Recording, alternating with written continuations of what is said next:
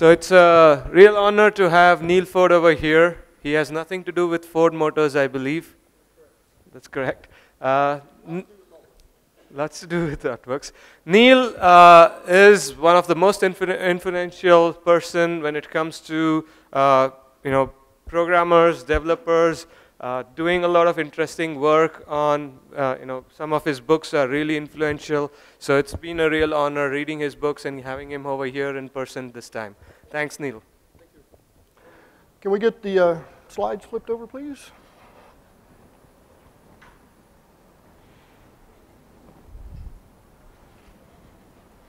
There we go. All right, good morning. My name is Neal Ford, and my keynote this morning is called When Geek Leaks, which is going to require some explanation, of course, and I will start with defining the word geek. And there are several definitions of geek out in the world. One is a carnival performer who does things like bites the heads off of live chickens. That is not the kind of geek I'm talking about. Another geek that you might think I'm talking about is a computer expert or enthusiast. And I actually take offense by this definition, which I got from Webster's, that says considered offensive when used by outsiders. I don't think computer experts being called geeks should be offensive to outsiders. That's kind of offensive to me as a self-professed geek. But this is not the kind of geek I'm talking about either. This is the other definition that I have some complaints with, a particularly dislikable person perceived to be overly intellectual. I think that's also not a good definition of geek.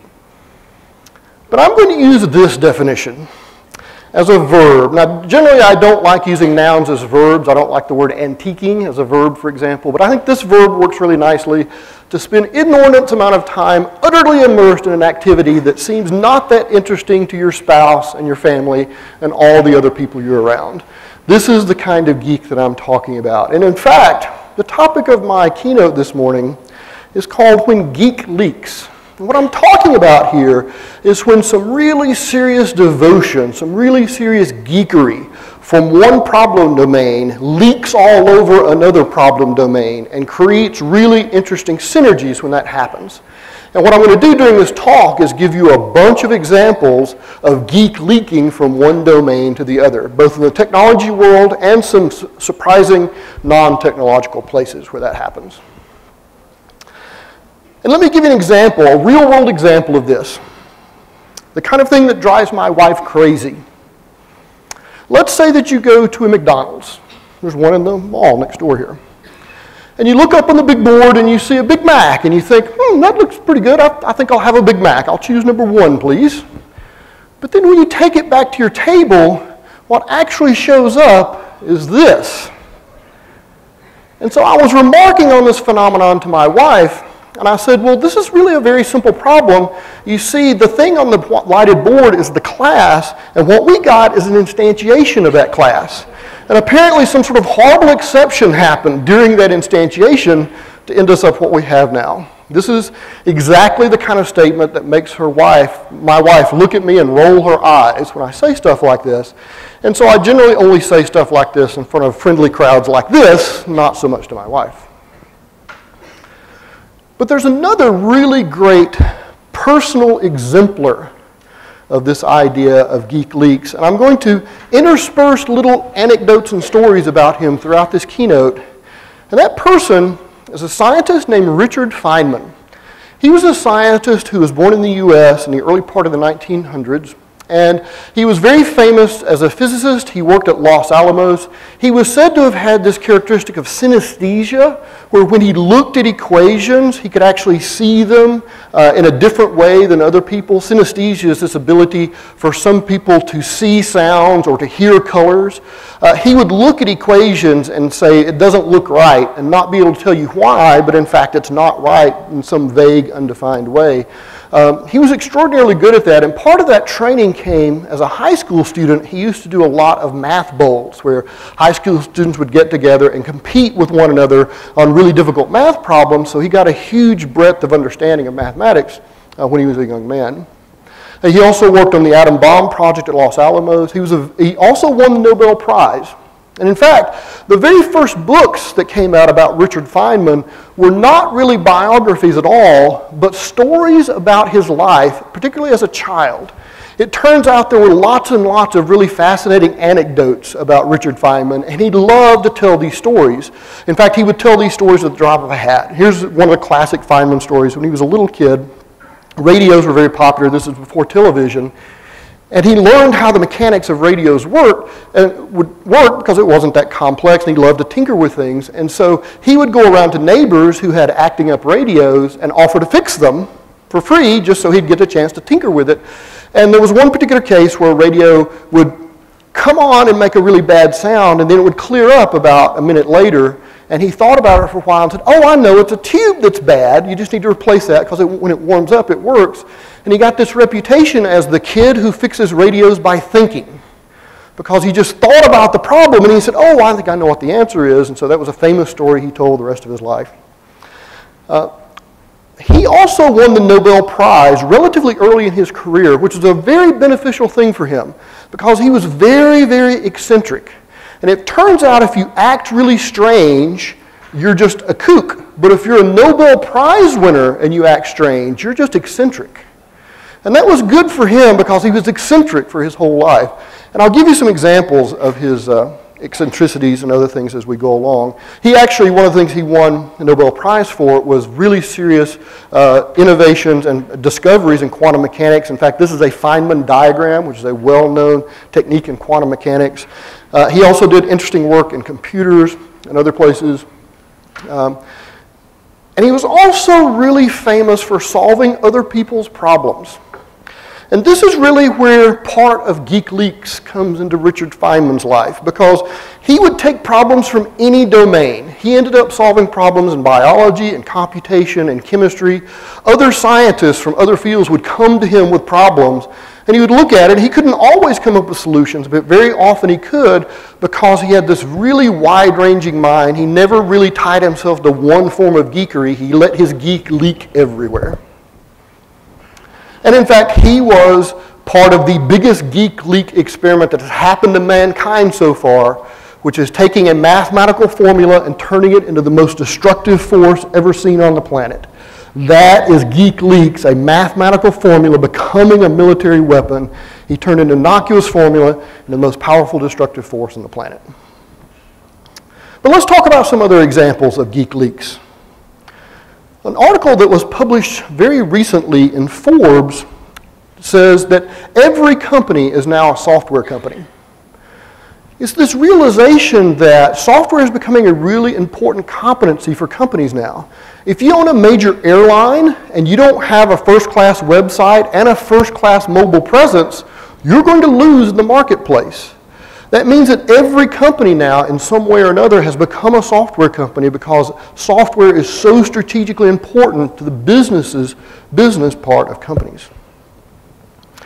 Another really odd place that Geek Leaks happens in my latest book. This is the book that I just released last October called Presentation Patterns. What I did in this book was apply Gang of 4 design patterns to doing technical presentations like this. So in some ways, this book is really design patterns plus presentations in time slideology, trying to take the concept of patterns and anti-patterns and apply them to things like presentations. And we thought about making it a recipes book, but we didn't, because when you look at a recipe is a discrete set of steps, which is a very specific thing to build a dish. Now, we can't build a book to tell you how to do a particular keynote or a particular business presentation, but we can tell you some lower level details about things like these. The instructions that you assume for recipes, that's the level of our patterns. So you can actually use our patterns to create recipes for particular kinds of talks. The other reason that we really wanted to take this patterns concept was because we really wanted to drag along anti-patterns. Because the tools that are out there, like Keynote and PowerPoint and OpenOffice, no one ever gives you real training on how to use those tools. You went to school for years to learn mathematics and language so that you can write and do mathematics, but nobody ever told you how to effectively use a tool like Keynote and PowerPoint. And in fact, the tools lead you into a bunch of really bad places. And I realized this back in 2007. This is one of my slides from 2007. And I was really proud of this because at the time I had a nice custom background. I had the 3D bullets with gold and silver shading on them. And I did a talk at a conference and I got an evaluation back that said, really nice content, but old-fashioned slides. I said, old-fashioned slides? Did you see the 3D bullets that I had on the slide? And you still called it old-fashioned? And so that forced me to start reevaluating what is an effective way to do presentations and start ignoring the things that tools were doing for me or to me. And I have since come to view this as an anti-pattern that we call the bullet-riddled corpse. In fact, this was the first anti-pattern that I came up with. I was looking at someone's slide and I said, that's just death because it's so boring. It's like a corpse with bullets in it. It's a bullet-riddled corpse. Here's another example of an anti-pattern that a lot of conferences try to impose on people. This is from one of my talks from 2002, and what we call flood marks that people want to decorate your slide with. They're like watermarks, but there's so many of them, they're flood marks. So much so that I got defensive and started adding my own crap. It's like if they're going to add a bunch of crap, I'm going to add some of my own crap too so I can be in the game. And of course, this is not making your presentation any better. We also get things like this. This actually implements a bunch of different anti-patterns. It's the bullet-riddled corpse. It has flood marks on it. And that silly swoopy thing up at the top. I hate the silly swoopy thing up at the top that says ThoughtWorks on it and then a little border at the bottom. Because if I need to put a picture on this slide, now I have a horrible decision to make. Do I make it small enough to avoid the swoopy thing in the upper right-hand corner and leave that there, which is supposed to be on every slide? Or do I make it big enough to see and overlay the swoopy thing up in the corner? I say ditch the swoopy thing in the corner because it's not buying me anything except noise that I don't need. But let me give you some patterns and give you an idea of what a presentation pattern looks like. One of our patterns is one called Context Keeper. And here's an example of how that works. Some of you saw my Build Your Own Technology Radar talk that I did a couple of days ago. This is actually a set of slides from that talk. What I did in that talk is talk about litmus tests that you can use to decide should you choose a technology or not.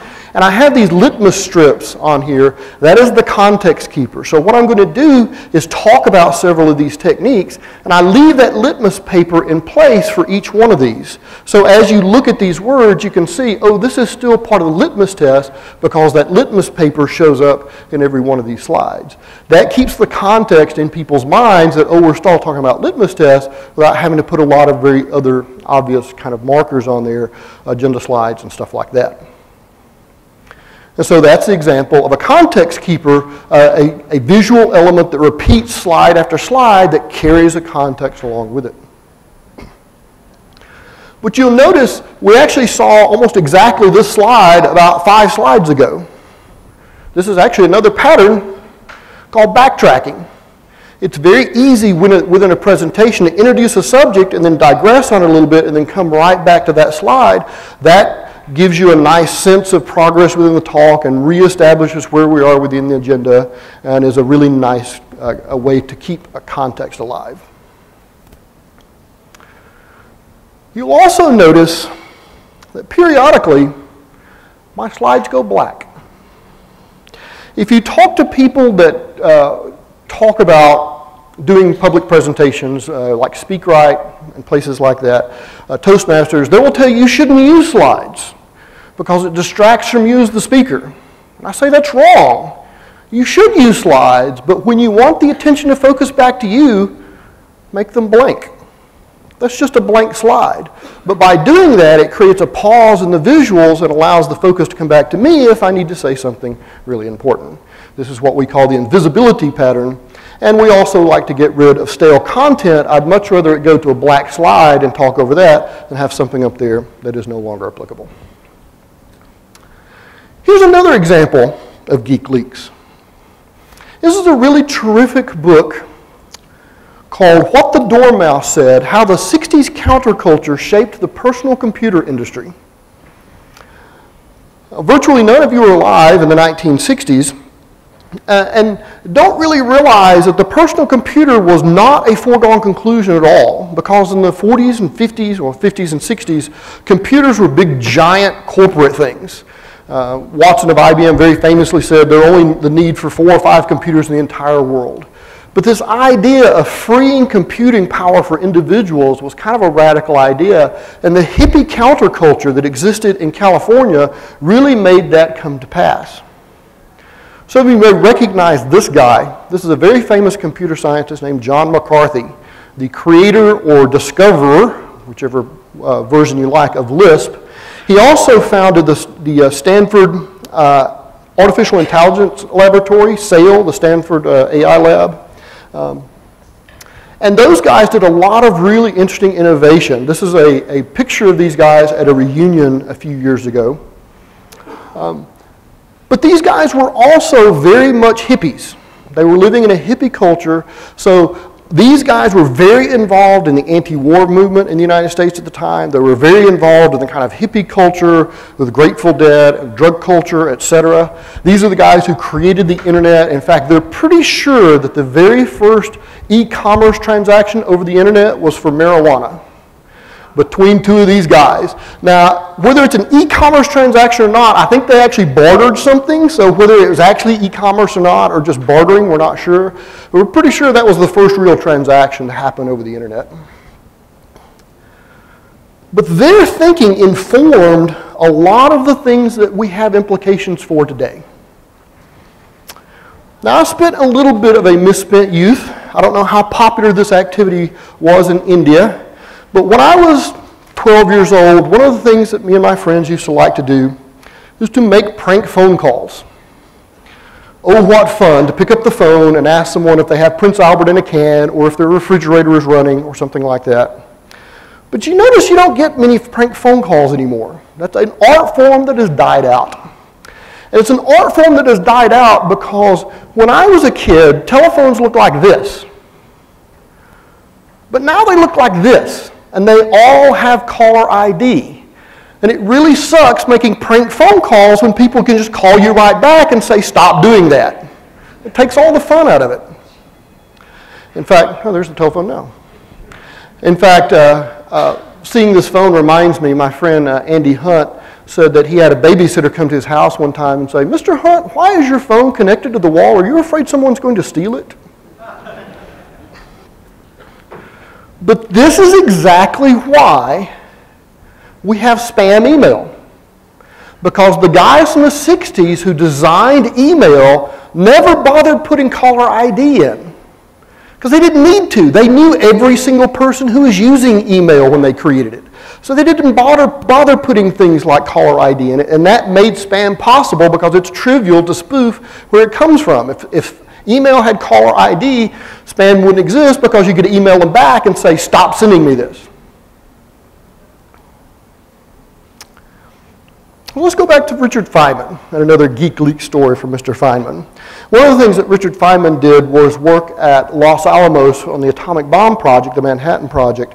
And he did some physics there, but he also did a lot of kind of utility stuff around Los Alamos as well. He has a lot of famous stories from Los Alamos, of course. One of his famous stories from Los Alamos is, of course, security was very tight at Los Alamos, and they had a perimeter fence. And one day he saw there was a hole in the fence out back, and he reported it. The next day the hole was still there, and he reported it again. The next day the hole was still there, so he said, I know how to solve this problem. And so he crawled out the hole in the fence and walked back around and came in the front gate, said hello to the 2 guards, crawled out the hole in the fence, came in through the front gate, said hi to the guards. The 3rd time through they said, okay, stop. How are you doing that? You're leaving, you're coming in without leaving. You've got to stop that. And that, of course, got the hole in the fence fixed because he showed them the hole in the fence and it was fixed. The other fascinating thing he did at Los Alamos was to create the world's first parallel computer, which is remarkable considering that computers weren't invented yet. If you look up the word computer in the dictionary in 1940, It says person who uses a computational device, like an adding machine. We had computers before 1940, we just didn't have electronic computers. And they had serious number crunching to do at Los Alamos for lots of things. And so they had big, huge rooms full of mostly women, because all the men were at war, with adding machines and slide rules. And what they would do is give each of these women a problem, and they would work through it. But what Feynman realized is that some of them were really good at logarithms, and some were better at addition and using the calculators. And so he created a parallel computer where each person just did one thing. And he would start a problem, and it would work through the parallel computer. And if the mistake was made, he figured out a technique so he could stall the pipeline, find out where the mistake was made, and reinsert the card there without having to start it all the way back up at the front. And in fact, some of the ideas he came up with creating a human computer at Los Alamos, he later patented for electronic parallel computing in the 1980s. It's a great example of Geek Leaks with Richard Feynman figuring out how to basically create something that nobody had ever created before to solve a particular problem.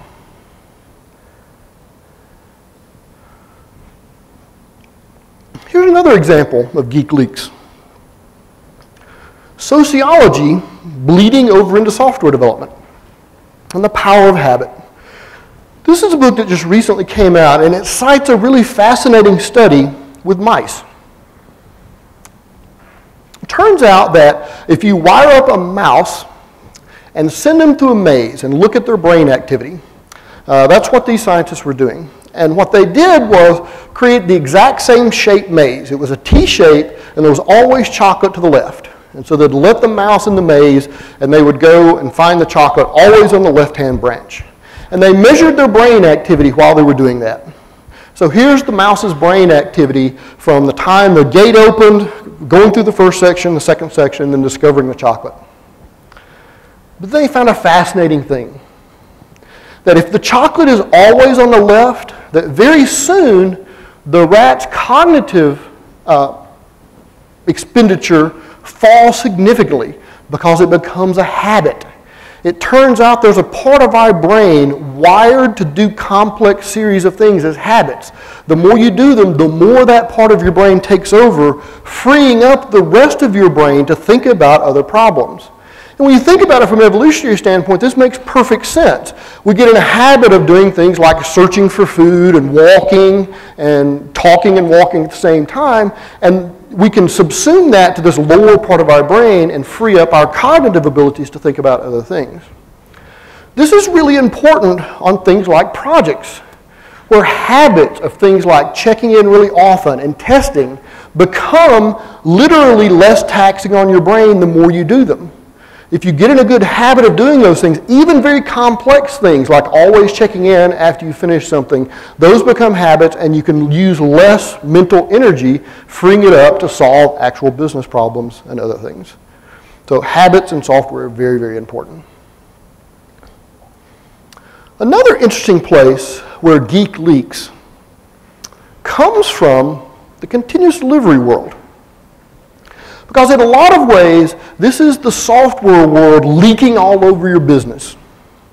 Now, before I go too far into this, I need to clear up some confusing terminology.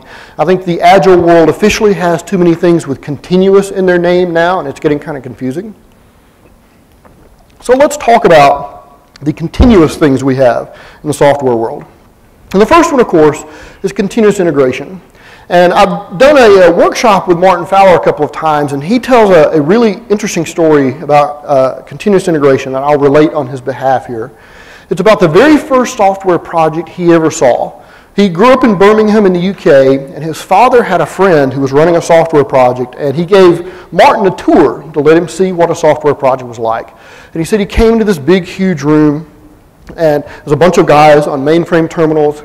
And the guy who's giving me the tour said that all the developers there were currently integrating all the code. They'd finished coding about 6 months ago, and they were currently integrating, and it had already taken longer than they thought, and they weren't sure when they were going to be done. And Martin said he didn't know what integrating was, but he left with the impression of, wow, that must be a really important part of the software process. Of all these professional developers, it's taken longer than they thought, and they're not even sure when they're going to get done. That must be this really critical, nuanced part of software development. And of course, we look back at that now in horror, at the way people used to write software where they would go off in isolation literally for weeks and months at a time and then try to integrate it all together at the end. And it's not like they thought this is the cleverest way to do it. Most likely it was, you know what, that's really hard. Let's just do the easy stuff and then we'll deal with that stuff when we get there. But it turns out there are whole categories of things in software that the longer you put them off, the worse they get. And integration is one of those things. And that was the idea behind continuous integration. When the XP guys started talking about this, it's the idea of integrate early and often. The original mantra was everybody has to integrate all their code at least once a day. And people who are in traditional software projects couldn't believe that you would do something so crazy as that. They said, have you seen how painful integration is? And you want to do that every day? Your life is going to be horrible if you do that. But it turns out when you do it all the time, it's not painful at all because you have little tiny things to fix rather than big, huge things to fix. And of course, this has become like Kleenex and Xerox. We don't even think of continuous integration as this practice anymore because they have all this machinery to do this. We have continuous integration servers and all these practices around this. And this has grown into a first-class engineering discipline. And in fact, nobody would voluntarily go back to the manual integration stuff of the past. What's happened over time is that people have used that machinery and built more and more sophistication into continuous integration. We started out by saying, okay, here's a canonical unified build, and we'll run some tests. We can run some more tests. Let's do some user acceptance tests. You know, we can automate some stress tests and other things. And you build up such a sophistication in your continuous integration pipeline that you can't think of any other way to torture your code to verify it before it's released. And so you say, let's just deploy it as the final stage. And that's continuous deployment. Deploy is the final stage of continuous integration. And a lot of companies are doing this, especially startups, places like that. And while this sounds crazily risky, it's actually much less risky than it sounds. But this is probably still too much for most people.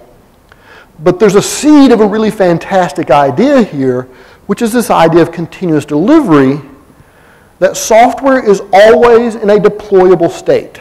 Take the idea of continuous deployment, just don't automatically pull the trigger at the end.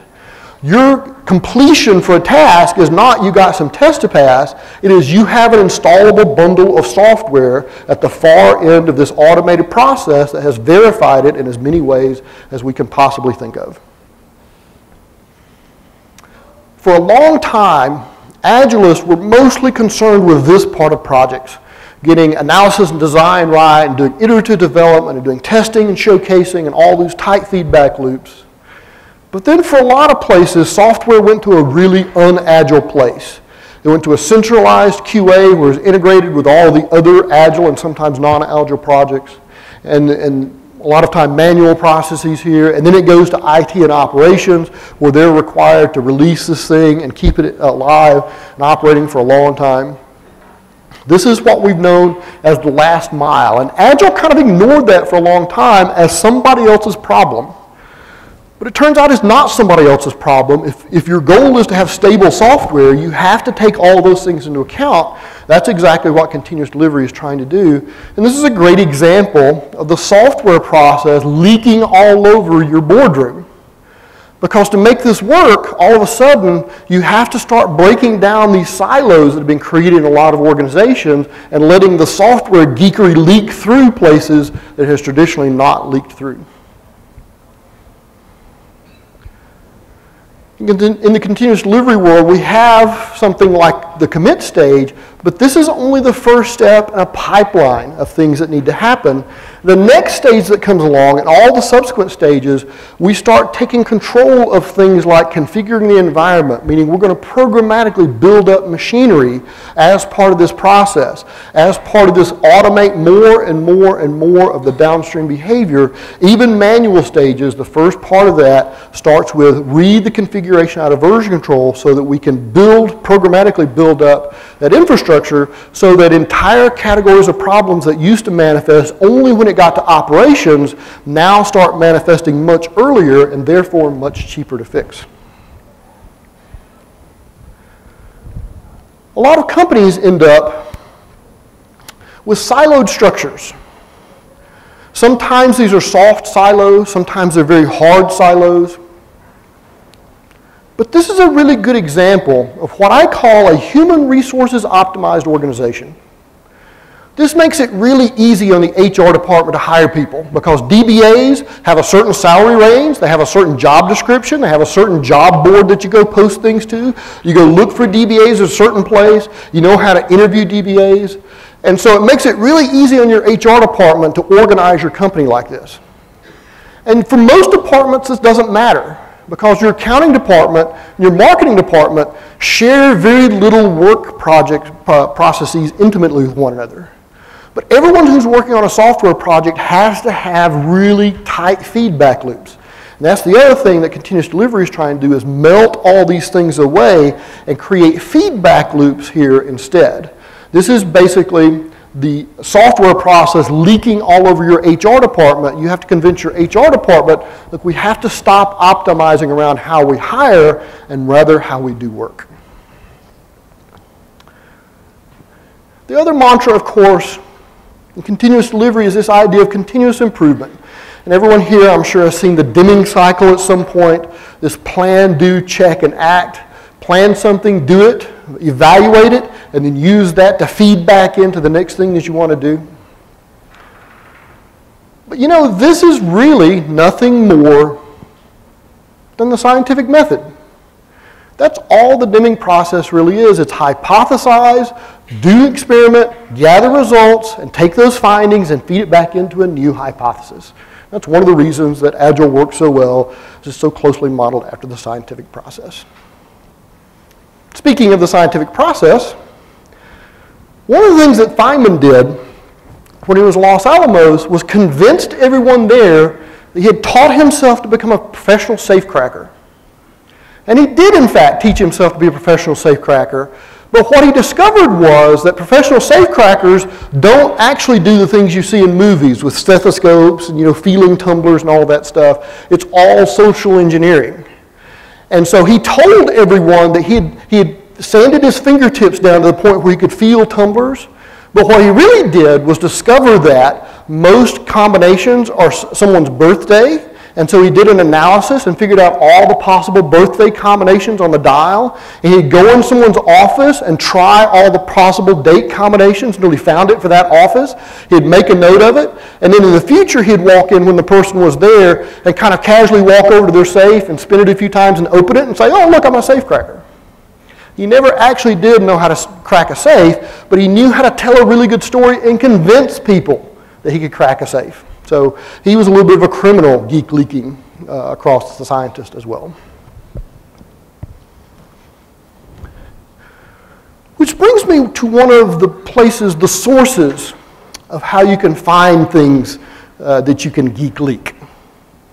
I think I stole this idea from Rich Hickey, listening to him talk, but I've kind of formalized it into this thing that I'm calling the jeweler's hammer. And here's the idea behind the jeweler's hammer. If you take a diamond, well-known gem cutters can strike the diamond at a particular place and get it to split so that you create potentially more valuable pieces out of it because it has better shape and you get the true essence of the diamond. In fact, you may get several pieces that are worth more than the original piece. And that's exactly what I'm going to do, is take something that looks like a single idea, but find just the place to hit it so that it cracks open and you can understand the separate pieces more effectively. And I'll give you 3 examples of this, in fact. One comes from the Presentation Patterns book, one is about architecture and design, and the other is about a really interesting thing in the closure world. So first I'll talk about presentation patterns, which I talked about before. The jeweler's hammer was actually one of our core kind of design principles of the Presentation Patterns book, because we realized fairly early on what is the difference between presentations versus prose. What's the difference in creating Keynote or PowerPoint for something versus using Word to create something? The difference is time. When I'm doing a presentation, I control how fast or how slow you see things. Whereas if you're flipping through a PowerPoint deck or reading through a Word document, you control the pace at which you see things. And that was the first jeweler's hammer strike that we made, is this distinction between an info deck versus a presentation. An info deck is a document created in Keynote or PowerPoint designed to be flipped through. Never designed to be presented, but just designed to be flipped through, whereas a presentation manipulates time. And the way that you manipulate time in presentations are with animations and transitions. Animation is movement and revelation within a slide, so that you just saw an animation. And a transition is moving between slides. And I'm about to show you a transition as I move off this slide. But by splitting these two things together, you can actually create a new kind of information medium. And Martin Fowler is taking huge advantage of this. He has started creating a series of info decks, which are web-based, which are designed to be flipped through. They're very graphical in nature, so they're not written as traditional prose, but they are designed to be flipped through, and you control the exposition speed on them. This is a really great example of taking a tool or a concept like slides and turning it into a different kind of medium. And the jeweler's hammer split between time allows you to do that. We also use this jeweler's hammer split to split between demonstrations versus presentations in technical conferences like this. And we further subdivide this into live demos versus dead demos. Dead demos are ones that someone is live coding something that takes a really long time, or they're making a lot of mistakes, or something like this. They're using a tool that takes an enormous amount of time to start up and do other stuff.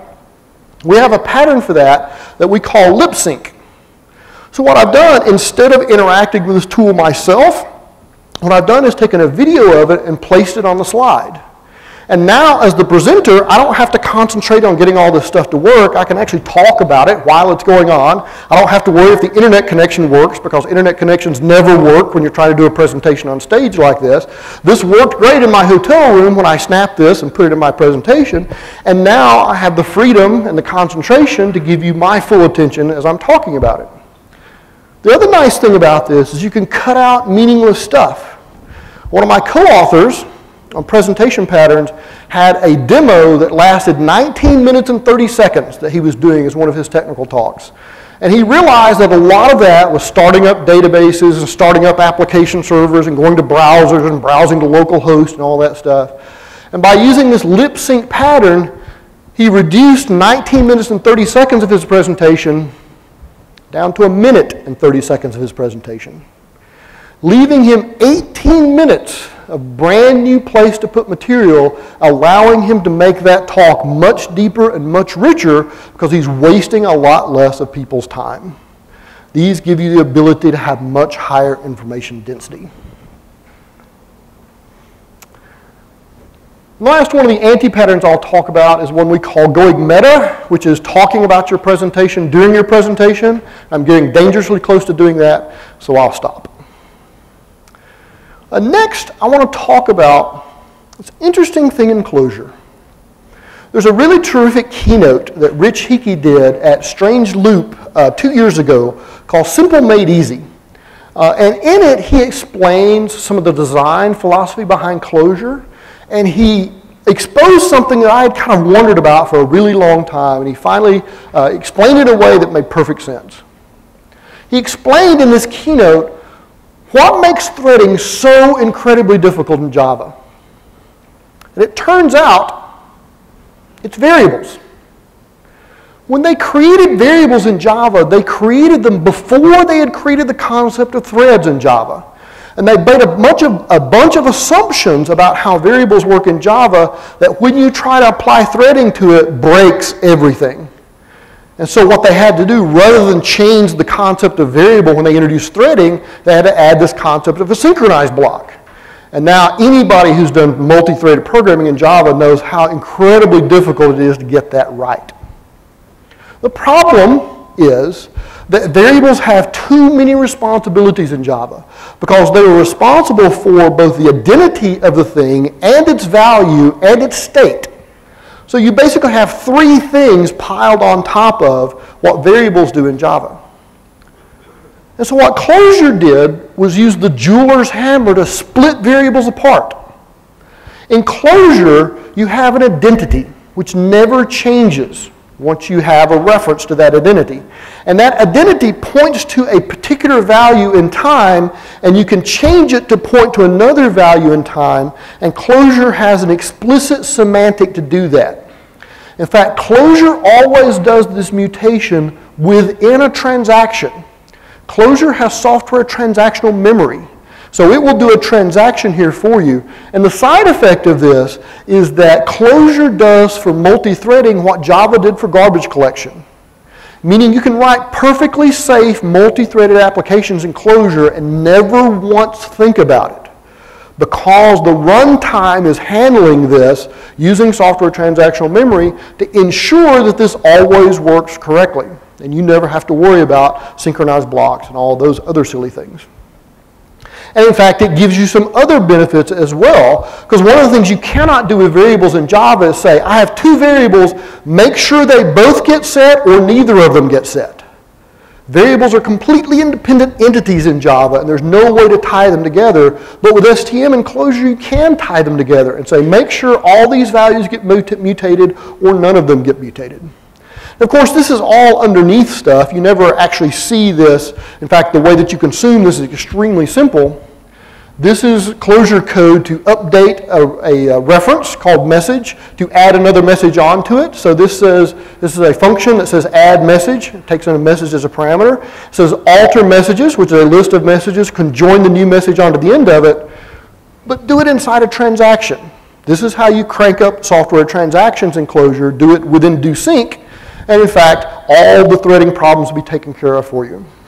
In fact, if you try to do this mutation without doing it inside a transaction, it won't let you. It will give you an exception because all mutation must happen within a transaction, but because of that, Clojure now handles threading for you. So if you write pure Clojure programs, you can write multi-threaded applications and never worry about it. And a great example of this power comes from a talk that Rich is doing this year called Reducers. What he has done is figured out a way to change the fundamental map operation in Clojure, which has traditionally needed order. He's figured out a way to remove the requirement for an ordered collection. And so now in Clojure 1.5, which just came out yesterday, by the way, when you do any kind of map operation, it automatically uses all the processors on your machine. You don't have to do anything to make that happen. That's all part of the runtime, and it's all guaranteed to be thread safe because the runtime handles those details. So what Rich did was take the jeweler's hammer and split variables and end up creating two things that are much more valuable than the variable itself. The last of these I'll talk about is a distinction that I made in my architecture, my emergent design talk yesterday, is this distinction between architecture and design. I refer to an article that Martin wrote back in 2006, I think, called Who Needs an Architect?, where he was describing the role of architects in agile projects. And he gave several different definitions of architecture within this paper, including my favorite one, which is the architectural elements are the things that are hard to change later. Also with the caveat that there should be as few of those things as possible. This leads to this concept that both Rebecca and I talked about, this distinction between evolutionary architecture and emergent design. It turns out this is a jeweler's hammer definition, because if you split architecture and design like this, you can start thinking about those things independently. Very often we think about those things as the same thing now, but if you can split them with the jeweler's hammer, you can actually do different techniques on design than you can do architecture. In fact, Rebecca yesterday did a talk on evolutionary architecture, and I did a talk on emergent design. So having that split means that you can now think about those things separately and come up with interesting ideas around them. Another great example of this at the architectural level, and in fact a way that you can apply jeweler's hammer, is look at the things in your application that are ridiculously complicated. And think to yourself, is there a way I can split those and make them less complicated? One of the things that's horrifically complicated right now is CRUD. It shouldn't be, but it is. It's terrible in a lot of cases, doing CRUD, high performance systems.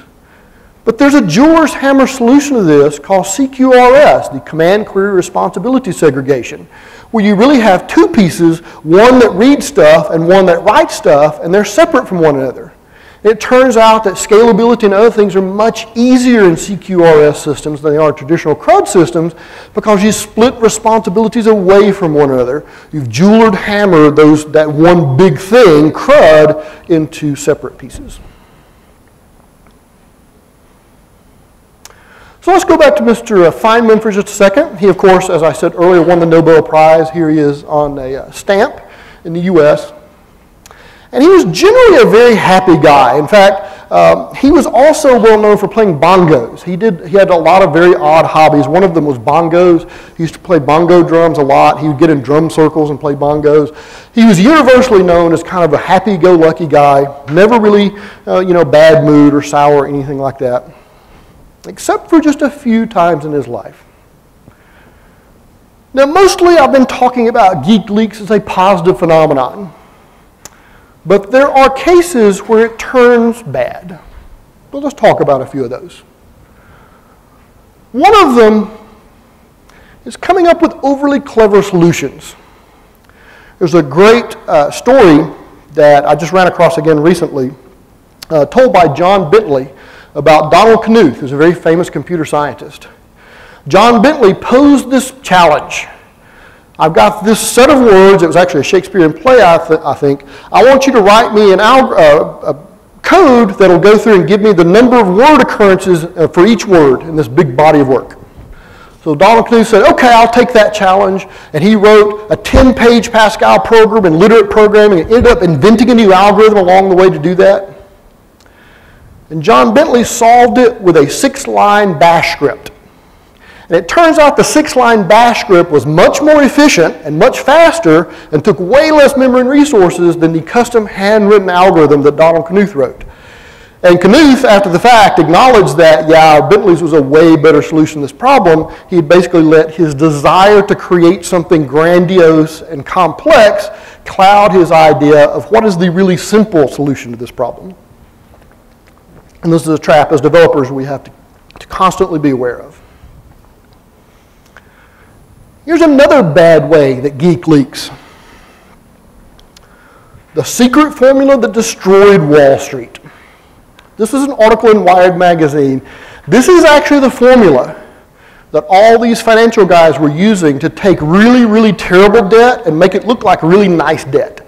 By taking one of these factors and basically saying, there's a lot of doubt there. Let's just assume that there's no doubt there. And then we can build a lot of stuff on top of it.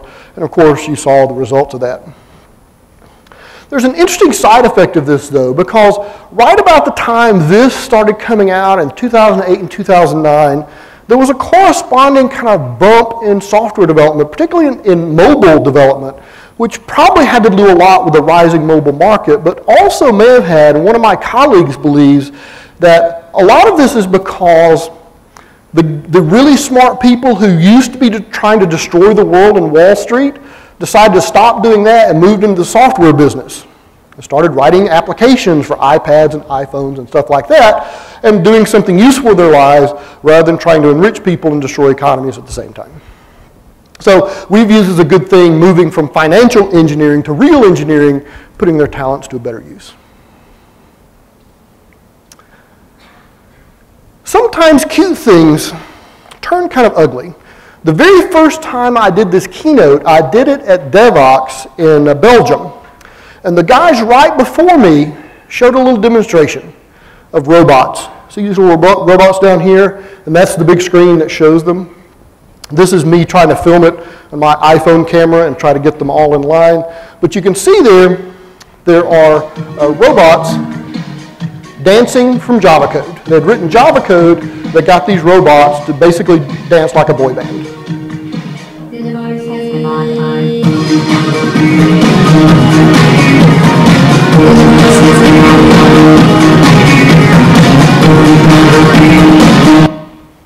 I thought that was pretty cool. And so it made me interested. I started looking around, what other kind of stuff are people doing in robotics now? And then I became terrified. Because you cannot believe the kind of robots they're building now.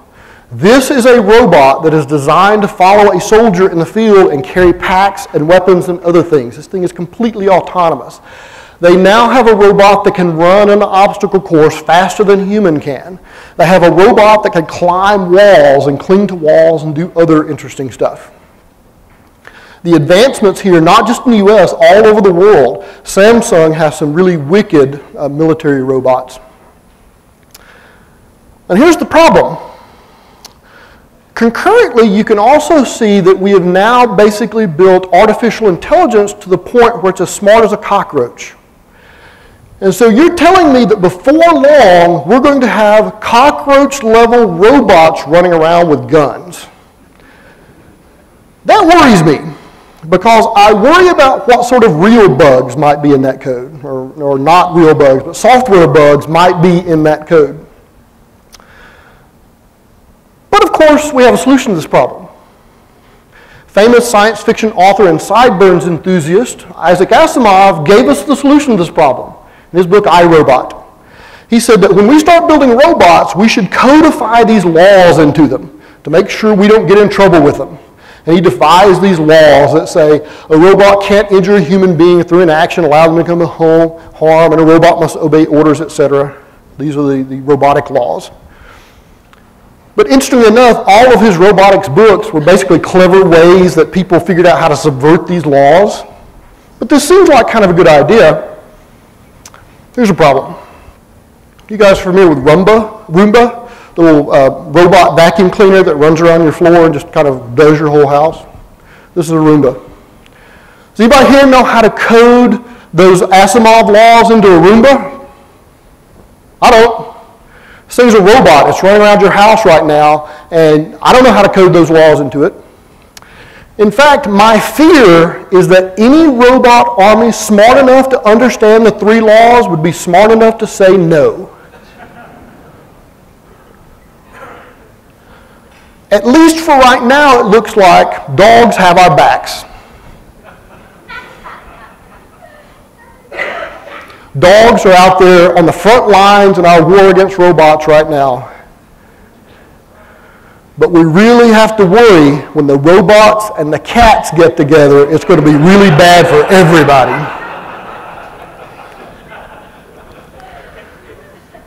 But this brings up an interesting point, and it brings me back to Mr. Feynman.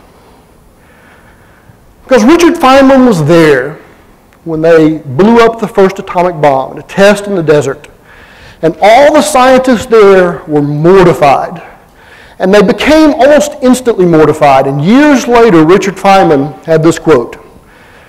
Technology advances, he said, with any project like that, you continue to work trying to get success, having decided to do it. But what I did, immorally I would say, was to not remember the reason I said I was doing it, so that when the reason changed, not the slightest thought came into my mind that meant now I have to reconsider why I'm continuing to do this. When they started working on the atomic bomb project, there was a clear mandate. There was a world war going, and it looked really desperate. But by the time they finished, the war in Europe was over. And what Feynman was saying was they should have, as soon as the original reason for this horrific thing stopped, they should have reevaluated and said, should I still be doing this? But they didn't, because they got really caught up in the problem. They were all geeks, and you know how geeks get immersed in problems. They got really immersed in trying to solve this problem, and the solution to the problem was this horrible, horrible thing. Many of the scientists after Los Alamos were very, very upset after that. And this applies to us too. We have gotten off easy up until now as computer scientists because the things that we create generally can't be used for really, really horrific things, at least not intentionally. But that time is changing. You're never completely abstracted away from the things that you build, and as people build military robots and continue to build more and more automated things, somebody has to write software for those things. And people who write software for them should know what they're writing software for. So the last chapter in Feynman's life was another great example of geek leaks. The Space Shuttle Challenger exploded upon takeoff. And they put together a panel of people to try to figure out why. And the only real scientist they had on panel was Richard Feynman. This is the Shuttle Challenger. And Richard Feynman was on this panel, so was Neil Armstrong and several congressmen and people like that. They were not expecting someone like Feynman to come along and actually ask real questions about things. And the real question came down to, so the problem was, when the Challenger took off, it was about freezing. It was almost 0 degrees in Florida at that time. And they had these rings that held seals in the rocket. And there was all these questions about, did the rubber seal get hard and cause leakage? And they were having all these engineers come up and give all these reasons why the seals were fine, all this other stuff. But Feynman, being the classic geek, said, I want to try this for myself. And so he got a little piece of the O-ring material, and he borrowed a clamp, and he clamped it together and dropped it in a glass of ice water sitting in front of him. And when it came time for him to talk, he pulled it out of the ice water and took the clamp off, and it didn't spring back. He proved with a simple experiment that all these facts that these engineers were saying were incorrect because he exposed it to freezing temperature and proved that that was the problem. And in fact, I'll let him say it in his own words. Well, I took this stuff that I got out of your seal and I put it in ice water. And I discovered that when you put some pressure on it for a while and then undo it, it doesn't stretch back, it stays the same dimension. In other words, for a few seconds at least, and more seconds than that, there's no resilience in this particular material when it's at a temperature of 32 degrees. I believe that has some significance for our problem. He's being modest. It has some significance on the problem in that I've now shown you what the problem was. Regardless of what these guys are trying to convince you, this is the actual problem.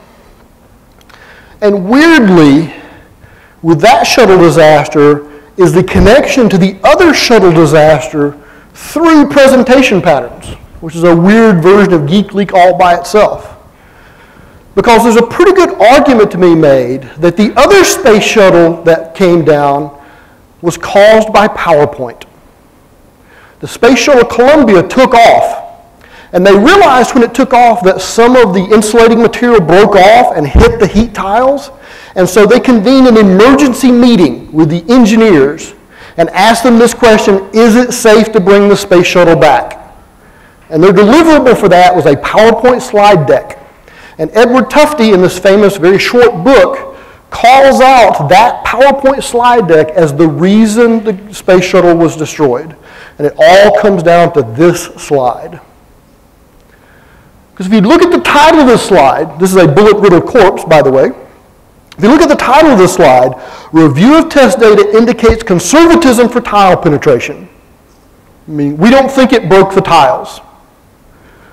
But if you go all the way down here, oops, sorry, went one too far. Don't go all the way there. Let's go one back. If you go all the way down here to the fourth bullet in, minor variations in total energy above penetration level can cause significant tile damage. The fourth bullet in says, we don't know. Because the tolerances are so small that we don't know. But the big giant font says it's okay, the little tiny font says we're not sure. And the big font won them over, and they tried to bring it back into the atmosphere, and it blew up. Don't think that communication is not important. It's usually not quite this important, but it is really important.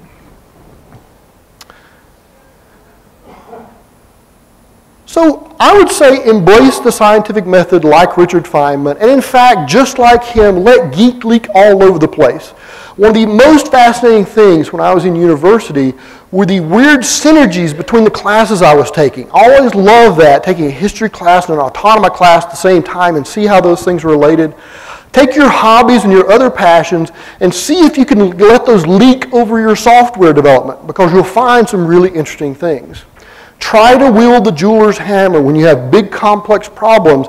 Can you break that down into smaller pieces and maybe solve those smaller problems in more elegant ways?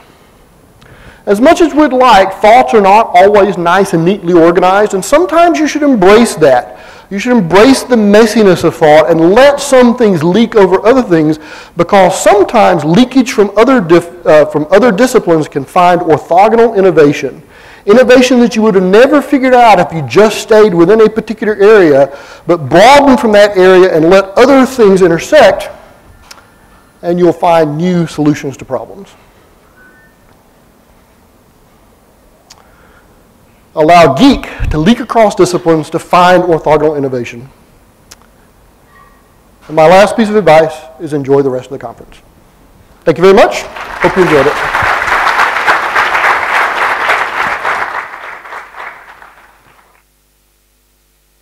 Comments or announcements?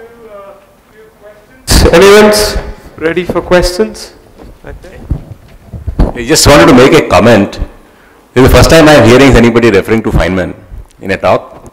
And second is, in one of the books, he had some complimentary things about software engineering, where he said that in Challenger program, only the software design group made a good estimate of what the reliability of this product is, which is a 1 in 200, whereas all the other engineering disciplines say that 1 in a million and things like that. And he said the software was much closer to what it really is. Feynman's a fascinating guy. I recommend you reading any of those books about Feynman's life. He was a really, really interesting guy.